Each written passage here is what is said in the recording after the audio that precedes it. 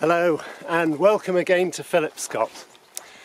We are going this week to look at some of the heathers, the ericas that are flowering during the winter time. So erica is the most diverse genus within the Cape Flora. It has over 800 species. So that means that basically 1 in 10 species of you find in the Fynbos is a species of erica. So although the winter months are not the best time for finding ericas, there are always some around, and we're going to look at some of those species today. If any species of erica represents winter to me, it must be this, Erica imbricata. It is a common species found in many parts of the Fynbos of the Klein River Mountains, and it flowers pretty much from now, early June, through the winter, and often forms quite significant patches. So you see these white drifts of Erica imbricata. As you can see, the flowers are quite distinctive. They have these white tubes, and out the ends stick these black stamens. And so it gets the common name of salt and pepper heath, obviously for its white and black flowers. The Latin name, Erica imbricata, imbricata refers to the fact that the bracts overlap the sepals, and it's one of those species where the sepals and petals are similar in colour. So you can see that the sepals at the base of the flower, and they overlap the bracts, and they're both white. So that helps identify the species. There are other species that look similar to this, but this is really the commonest one that you find, with these black and white flowers with overlapping sepals and bracts and petals.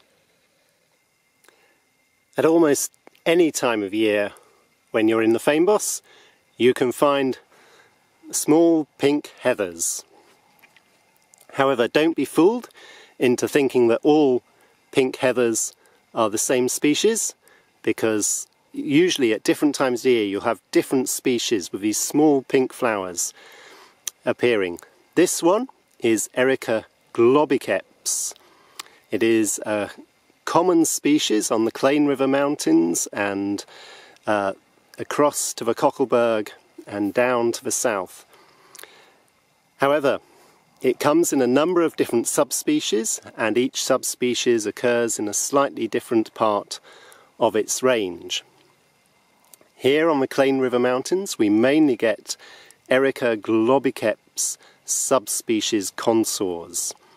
And the difference between all the various species of these small pink heathers is usually found within the flowers, and actually within the ovary and the stamens, characters, and the sepals around it. So you have to really get these plants under a microscope to see what's going on. This particular species has 4 stamens, which a lot of the small ericas do, and it's got quite ridged calyx at the base of the flower as well.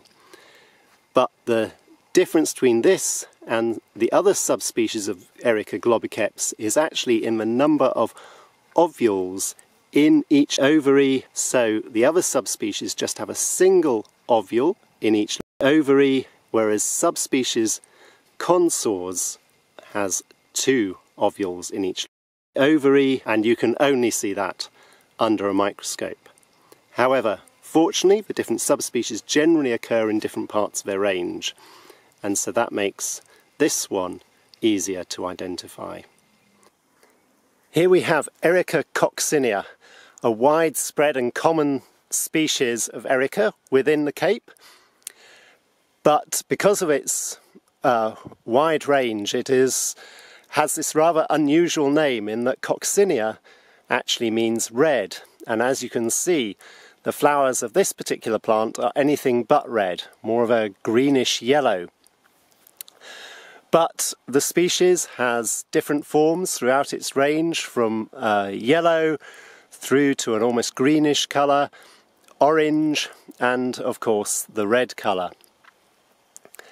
All of them, though, have these very prominent stamens that stick out the end of a tube, and the tube is this lovely curved shape as well, so it's very much designed for sunbird pollination. It can therefore look similar to several other species which also have these long tubes and stamens sticking out the end. In particular, one which is often confused with is Erica plukenetii. But the really key character for Erica coccinea are those leaf clusters. And if you look at those leaf clusters, you can see that they're in this sort of star-shaped pattern up the stem. So they form these short shoots, densely clustered up the stem, and form these star shapes along there. Whereas for a species like Erica plukenetii, the leaves come off singly up the stem and are overlapping, upwardsly pointing, so that the plant on the leaf front looks quite different, even though the flowers look similar. The other character to look at for Erica coccinea is those bracts at the base of a flower. And with Erica plukenetii, the bracts are tiny and on the pedicel and some distance from a calyx. But in Erica coccinea, they're right up close to the calyx and quite large and overlapping it. So again, that's another good character to look at to check whether you've got Erica coccinea or Erica plukenetii. This is Erica plukenetii, a species that's very often confused with Erica coccinea. It also has these tubular flowers with the stamens sticking out the end. And like Erica coccinea, it comes in a range of forms.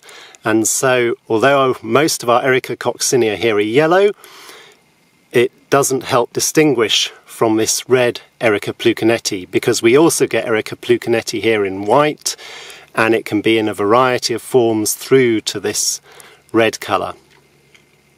So the key characters for distinguishing Erica plukenetii are the leaves, which, as you can see here, form singly up the stem, overlapping, pointing upwards, overlapping. Whereas in Erica coccinea, they form those little star-like clusters. And the other key character is to look at the flower base itself and what the bracts are doing. And on Erica plukenetii, they form little bracts on the pedicel itself. And the calyx is quite distant from the bracts. Whereas in Erica coccinea, the bracts are quite large and they overlap the calyx.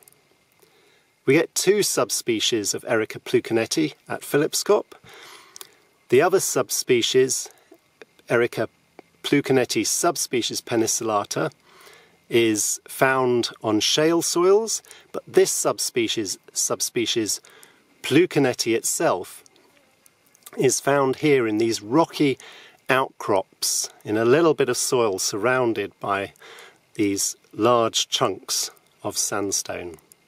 The difference between the subspecies of Erica plukenetii found here is mainly in the calyx, and so you have to look at how the form is of the calyx, whether it has a deep groove in it, which is subspecies penicillata, or the calyx lobes are really quite plain and ordinary, in which case it's subspecies plukenetii.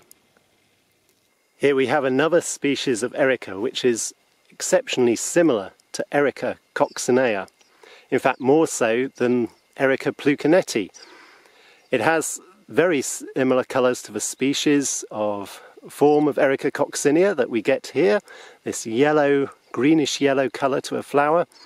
It even has the overlapping bracts at the base of the flower, so that it's hard to distinguish the calyx and the bracts from each other. And even the leaves up the stem form little tufts, although in this case they they sort of tend more towards Erica plukenetii in that the tufts are pointing upwards and don't form that star shape as with Erica coccinea. The key difference there, this species is Erica melastoma, and melastoma means black mouth. So when you look at these flowers and you see that yellow tube and you see the brownish stamen sticking out the end, actually just at the end of a flower tube you'll see that it's an even darker black. That is actually part of the flower tube and not the stamens. So melastoma means black mouth, and that's because these yellow flowers actually have a very dark blackish mouth to them. Erica melastoma flowers at this time of year, and it is particularly found on shale bands, so we find it here in this slightly richer soil than you would find Erica coccinea. There are over 40 species of Erica found at Philipscop, and some 60 plus on the whole of the Klein River Mountains. So we've just been able to show you a very small sample of the Ericas that you find, and some of them were very different, and some, as you saw, are really quite similar, and you have to look a bit closer to understand the differences. But we hope you enjoyed looking at some of the variation that you find, and hopefully we can show you some more different Ericas on future videos. But thanks again for watching.